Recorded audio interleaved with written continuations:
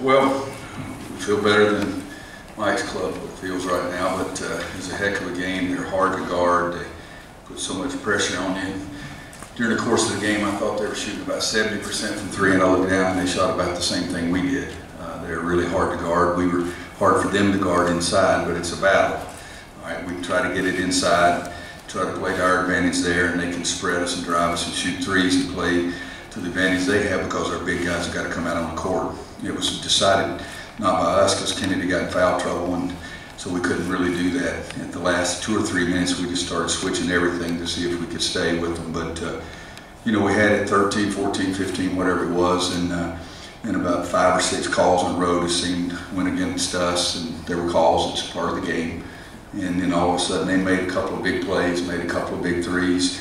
We fouled a guy needlessly on a 4-foot jumper, and then at the same time we missed a couple of shots, missed a couple of layups, and all of a sudden now it's a one-possession game. When it got to be the one-possession game is when Joel made the shot out front that we thought was a 3, but it was really a 2.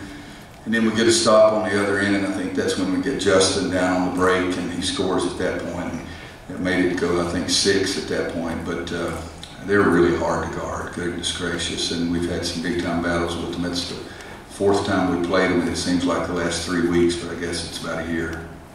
Roy, how important was that Joel shot late? It was a 2-point game, it comes out and makes it. Well, it's always important. There's no question about that. You don't want to make it a one-possession game with them having the ball. It was a one-possession game, but we had the ball. And I don't think it ever got to a one-possession game where they had the basketball. And so that's always important. And you know, Joel hadn't shot it very well. Justin didn't shoot it very well. I was dumb enough to call Joel's play from the out of bounds underneath, and it went in. And I told him it should give him some confidence anyway. But yeah, it was a big shot. But getting a stop on the other end may have been just as big or even bigger, especially when we turned it into a basket by Justin. 2 years ago, Notre Dame came back from 9 down in here. And you guys, when they got into 5 and then 2, did you have any flashbacks? No, and during the course of the game, I really don't ever have any thoughts about result. You know, I'm thinking about, let's see if we get a stop on the other end, or what do we want to run on offense. I mean, we ran a play and Joel makes a good pass to Isaiah, and Isaiah wasn't even looking for the ball. You know, so I try not to ever think about result during the course of the game. It's sort of like you're working at that point. You don't think about what's going to happen at the end. How big was the production you got from Tony off the bench? Well, Tony off the bench was big for us, and I tell you, somebody else was big for us was Kenny Williams. You know, Kenny's been struggling shooting the ball. 4 for 6 from the floor, 3 for 4 from three-point line, 3 assists, no turnovers. I think that was big for us too. But I've always said it's not just those 5 we have out there. We had 6 guys in double figures, and I thought Tony had more than 5 rebounds, but I thought he got 5 rebounds on 1 possession. But yeah, he was able to do some good things for us. Roy, what are your thoughts on playing in Greensboro kind of in general, since the tournament is going to be in Brooklyn and kind of make its tour to different places, and HB2, the games that would have been here this postseason get moved? You know, I'm glad that some people in Greensboro got to see us play.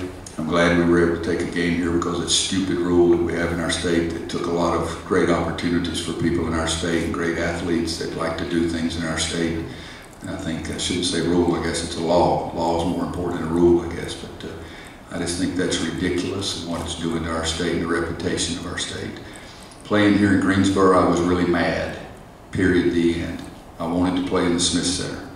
The bottom line is that we have people in our positions at the University and administration that made the best decision they could possibly make with the best information they had.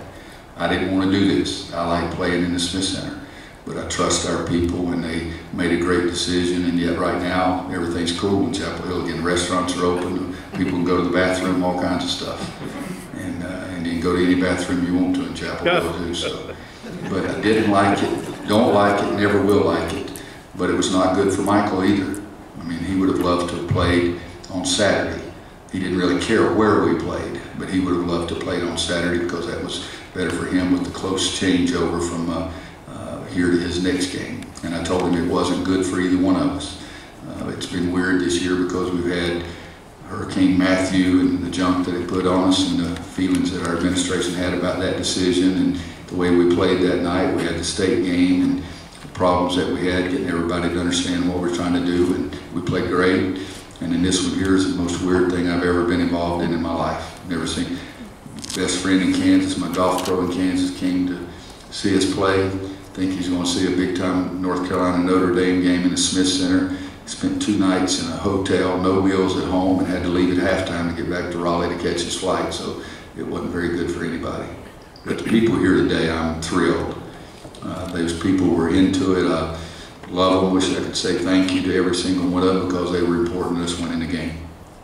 Coach, you talked about 11 guys in double figures. How much more difficult is it to guard UNC when 6 guys in double figures? Thank you. I thought, God Almighty, we're really good. How much harder is it to guard this team when it's not just one guy dominating the offense? Well, it's just like Notre Dame. I mean, they've got 4 guys that average about 34 minutes a game that all shoot mid-40s or better, and they're averaging 14, 14, 13, and 13. You know, and I've always said that that's a difficult team to guard. And you know, for us tonight, like I don't think Joel Berry made a field goal in the first half. You know, so his production was big for us in the second half too. Roy, this game got real emotional, it seemed, down the stretch. Did you feed on that yourself? Did you try to get your team reined in, or did you just let it go?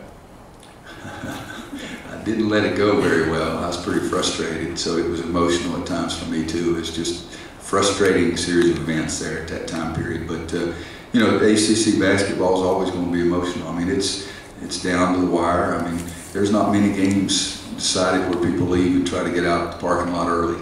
And but it was emotional there at the end. I mean, we wanted to play yesterday at 1 o'clock, and we played or 6 o'clock, I guess it was, and we played today. So I think that made it a little bit more important too.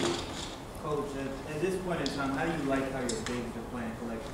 How do I like how? How your bigs, Isaiah Higgs. Well, Isaiah had, you know, Patriots are in good shape, but the Falcons are in good shape because they got Ryan and Tom Brady at quarterback. You saw Isaiah throw 10 feet over 7 with his head out there. You dang sure wouldn't be quarterback. He didn't play as well as I needed to play on the defensive end, but made some big baskets for us early. Made big free throw for us late. Kennedy really did some good things. There's no reason to charge people. One of them I agreed with, one of them I did not agree with, but you can't lead with your shoulder when you're making an offensive play.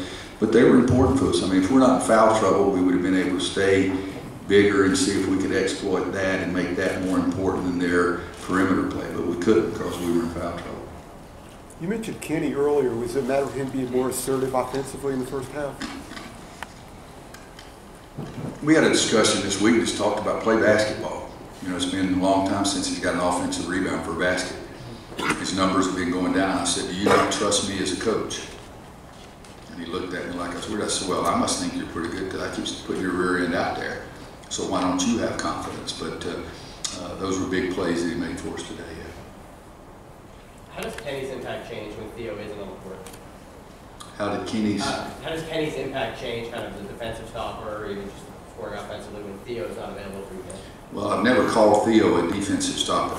I said he has the potential to be a great defensive player. Steve, make sure you tell him I said that when I get in the locker room. Kenny's our best perimeter defender, and today he had some challenges because he played 2 or 3 different guys. But you know, he's the one that made the silly touch foul on the guy shooting the 4-footer. And I like our guys being in the game and not over there with me in foul trouble. But we hope Theo will be back soon. He's getting closer. He's feeling great, and we're just trying to be cautious. Take one more. Okay, one more. How encouraging is it for you that you guys can still struggle from the 3-point line and put up 83 points? You know, think about it. Okay, we did struggle. I thought they were great. We shot a tad better percentage than they did. I mean, I thought Joel's 3 from the corner on the inbounds play was extremely important, and we got to make enough of it. But Kenny's early in the game sort of gave us the lift that we needed. I think you got to have great balance. We need those big guys scoring inside, and we need some guys making 3-pointers. Thanks, guys.